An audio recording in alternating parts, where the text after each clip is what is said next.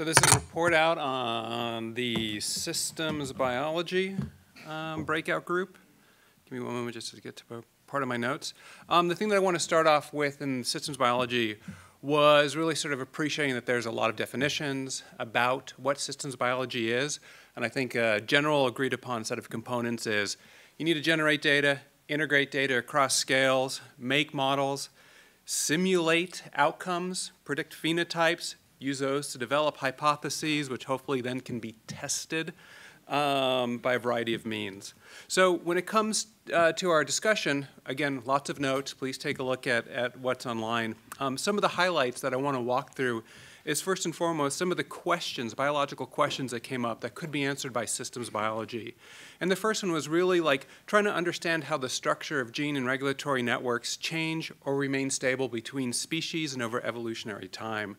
You know, do different organisms and their gene networks respond similarly or differently in terms of perturbations to those to external stimuli? And then ultimately, you know, how can we modify these networks in order to have new or possibly different kind of outcomes in the world of synthetic biology?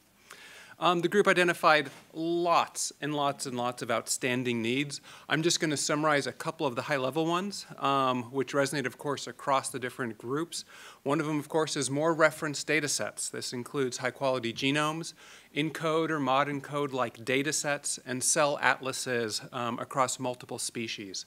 There was an appreciation that data integration and interoperability across scales and across organisms and communities is still difficult, and we have a lot of improvement that we can make there. There's opportunities, of course, in the field of machine learning and the big data sets that we are required to train them, both in terms of how ML can be used for data integration as well as for making predictions, and that we do need good reference data for both developing new models, training them, and then, of course, testing them. Another thing that we need, of course, are better ways to manipulate organisms at the gene level, and specifically branching out to additional non-standard model organisms.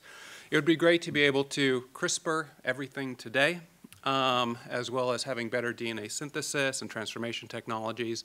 But we do need to think carefully about the species we want to manipulate, very much in the same way as which ones do we want reference genomes for, and how do we sample that, and how do we do that together as a community. In terms of a couple of the two most important things, or a couple of the most important things that we might think about investing in, it really comes down to that, for instance, biology, the identification and characterization of gene networks across life, and really to be able to identify these conserved broad patterns of network architecture and how that changes as we take a look at specific clades of organisms or even down to an individual organism. That will give us a lot of insight into how these organisms are evolving and responding to changing environments. Like other groups, we appreciate that a lot of these answers don't reside within the biological community, and we need to continue to foster interdisciplinary collaborations with other groups in engineering, computer science, mathematics, as well as additional opportunities to do co-training. So we're developing new scientists at the intersections of those fields. There's a lot of work that we have to do in terms of linking together genotypes and phenotypes, especially across species or traditional groups that work together, and there's opportunities there to have better data systems and databases to allow that to happen. And of course, linking the systems biology to a lot of the work that's happening now in synthetic biology. And I'll stop.